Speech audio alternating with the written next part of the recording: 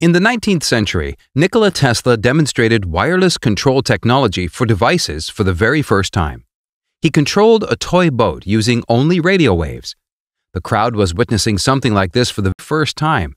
They thought Tesla was controlling the boat using magic or telepathy.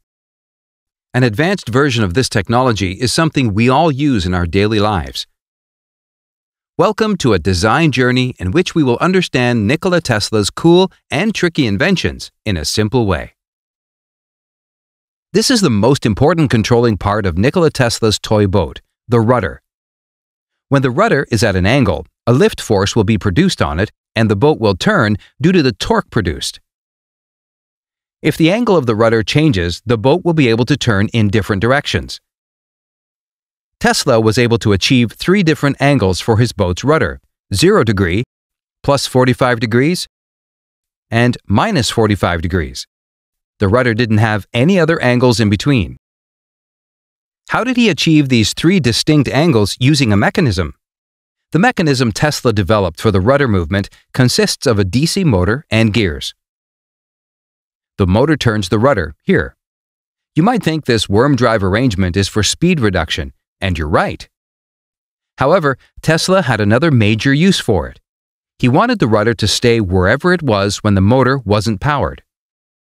He didn't want the rudder to change its angle due to water force acting on it. That's the speciality of the worm drive mechanism. The worm screw can drive the spur gear, but the spur gear movement will not rotate the worm screw. In short, this worm drive blocks any possible rudder movement due to water force. Sheer genius, right? Here, the motor turns the rudder, but this mechanism rotates the rudder entirely 360 degrees. We just want the rudder to rotate 45 degrees. After reaching that angle, it should stop rotating. The solution is simple. Stop the motor once the rudder reaches this angle. To achieve this solution automatically, Tesla inserted a uniquely designed set of conducting brushes and contact plates in the circuit. You can see the contact plate will rotate along with the rudder. This interesting circuit will be closed or conduct electricity exactly for 45 degrees. When the rudder reaches a 45-degree angle, the circuit gets disconnected and the rudder's rotation stops at 45 degrees. The rudder will maintain this angle for the rest of the boat's operation. Usually, an electric motor controls a mechanism, but in Tesla's ingenious design, the mechanism controls the electric motor. Now, the question is, how do you rotate the rudder back to a 0-degree angle position? Simply rotate the motor in the reverse direction. You can see that to generate the magnetic field needed for the motor, a coil is connected in the same circuit. If we reverse the direction of this magnetic field, the motor will turn in the opposite direction. To reverse the direction of magnetic field lines, Tesla introduced another independent field coil, brush, and contact plate set in the circuit. To easily distinguish between the 2 field coil sets, let's give them different colors. Here, the field coil of the red set is wound in the opposite direction. So if powered, it will produce a magnetic field in the opposite direction and the motor will turn opposite. Now the only question is, how do you power the red field coil set? This is the reason why Nikola Tesla used a unique drum in the circuit. This drum is a collection of 2 independent metal pieces.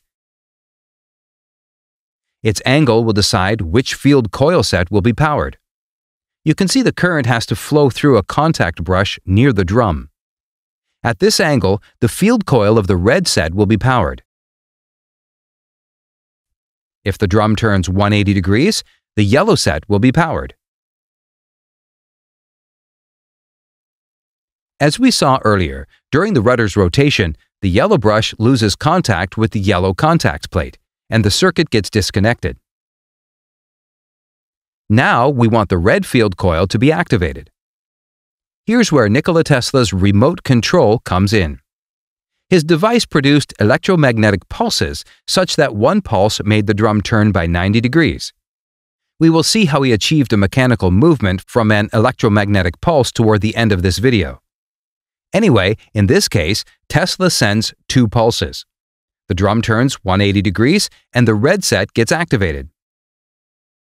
You can see that the rudder will turn for 90 degrees in the opposite direction before the red brush gets disconnected, or the rudder will reach an angle of minus 45 degrees. What if Tesla wants to stop the rudder at 0 degree? Can you suggest a solution for this scenario? Here is the simple trick. When the rudder reaches a 0 degree angle, send just one pulse. The drum will turn 90 degrees. No coil sets will be activated since both the red and yellow parts of the drum are not touching the brush. In short, the rudder will stop its motion at 0 degrees. This way, Tesla was able to achieve all the three angles at will. The drum mechanism is the heart of his invention. Now the big question, how is the radio pulse able to turn the drum? Well, a tightened spiral spring was connected to the drum. Due to this tightened spring, if the drum's motion is not arrested, the drum will rotate automatically, as shown. These pins and anchor lock the tightened drum in position. Clearly, if the anchor moves slightly up, the drum automatically turns a perfect 90 degrees. Now the question is about how to move the anchor up when Tesla sends an electromagnetic pulse. The monopole antenna of his boat converted the incoming radio pulse into a small EMF. This small EMF can activate a relay. This relay can close the circuit of a second relay, which eventually will move the anchor slightly up and the drum turns. This is truly a brilliant mechanism to rotate the drum exactly 90 degrees with just a radio wave pulse, right? You might have noticed in this video that just by turning a lever, Nikola Tesla was able to send radio pulses. When he turned this lever, a circuit for the antenna gets connected, and this circuit contains an inductor, capacitor, and battery. The capacitor in the circuit will get charged and go for an LC oscillation. This alternating charge flow or voltage is sufficient to activate the antenna, and the antenna will emit the stored energy of the capacitor as radio waves. It took more than 50 years after Tesla's demonstration for commercial remote-controlled television units or toy cars to hit the market. The reason? No investor took Nikola Tesla's RC boat technology seriously. Of course, Tesla's RC boat was way ahead of its time. See you in the next video. Before you leave, don't forget to be a part of the Lessix team. Thank you.